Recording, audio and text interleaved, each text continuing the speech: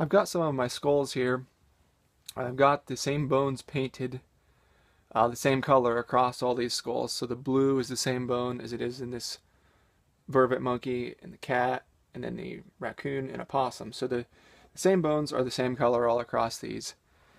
I'll just go through some of the bones and a little bit about them. On the human here, this orange is the squamosal, or I guess it's temporal in humans, squamosal in other animals. And right there is the opening to the inner ear. And the jaw would, the bottom jaw, I don't have on any of these, would be articulating right in there. And the green would be the parietal, and that's major part of the brain case. The blue would be the frontal.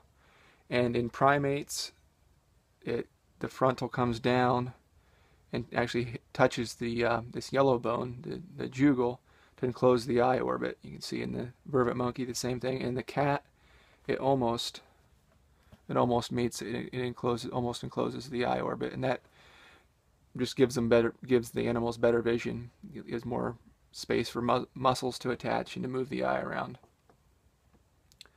And the red would be the maxillary, that holds the teeth up to the canine. So the last tooth in the maxillary is the canine. You can see it really well here in the opossum. The canine is always the last tooth of the maxillary. Most of these, the maxillary teeth have fallen out for some reason or other. And then we have yellow is the premaxillary.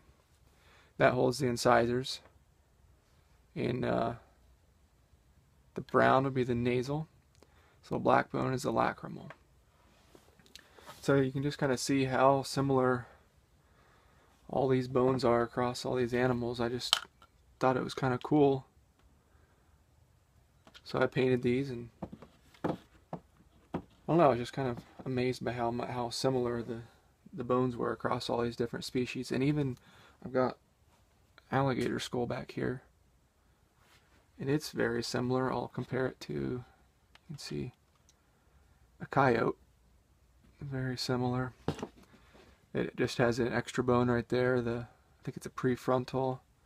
I don't remember what that little bone right there is called, that extra one. And then we got the quadrate. Yeah, the quadrate bone right there. That's extra as well. So very, very similar to the mammals. And the opossum actually is a marsupial, so it's got a few different features than the mammals right there.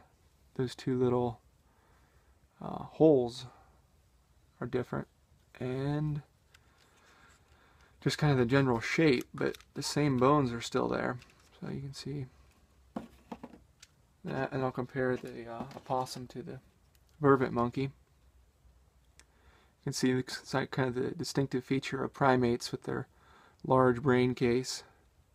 Compare that to the opossum with its tiny little brain.